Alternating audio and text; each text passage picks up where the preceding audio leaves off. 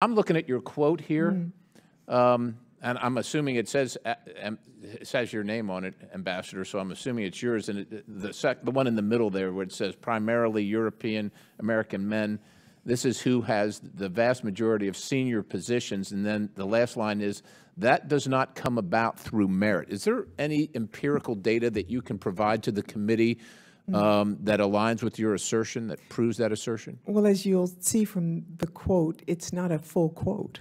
Okay, So that's why I'm asking you to. Does not come from merit alone. Okay. Okay. So do you have any empirical data to buttress your assertion?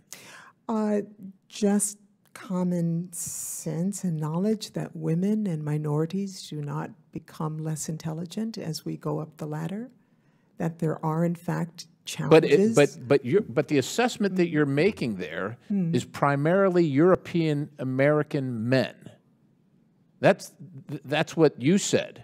But I'm stating a fact that the vast majority of senior positions But why are is held that? by. But why is it? Because it's because they're European American men. That's why. Because that's what you said. I'm just trying to hook cause and effect. Yes. You're saying that the cause is that merit alone is not. Do you have again? Do you have any empirical data whatsoever to support that assertion?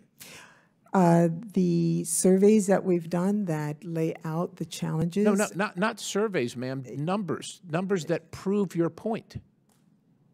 You're very pleasant and you're very knowledgeable, but yes. But that's a pretty stark statement there, which essentially advocates for discrimination of certain individuals based on their heritage. And I'm just asking, I don't think you believe in that, but you said that, so I'm asking if you have any factual basis to make that judgment.